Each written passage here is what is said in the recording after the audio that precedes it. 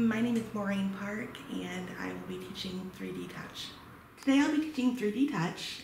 3D Touch is designed by the developers of all of the apps. They can put into it what they want.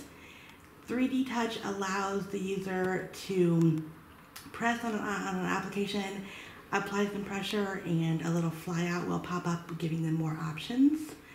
To get to 3D Touch, you are going to go into your settings, swipe down to General, swipe down to Accessibility. Once on Accessibility, you're going to swipe down until you get to Siri, and just the next swipe down will be 3D Touch.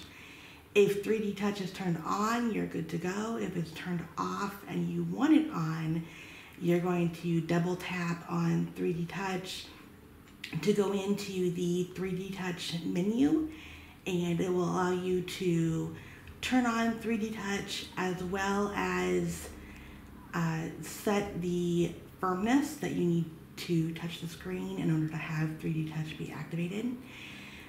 This feature is not available on all iPhones. It's only available on the 5, 6, 7, 8, the 10, and the XS and the XS Max. So if you have a 10R, it's not available. It's also not available on any of the iPads. I'm now going to demonstrate 3D Touch. I'm going to put my finger on the screen. Netflix. You'll hear voiceover say Netflix. I'm going to apply some pressure. Share Netflix. Pops out a little window that says Share Netflix. And I'm going to do a left to right one finger swipe to see if I have any other options. Netflix. And in this one, I do not. So I'm going to close the app, and let's see if I can find one that will give us more options. Okay, so in that case, the only option for that one was to share the app. Let me see if... NFB Connect.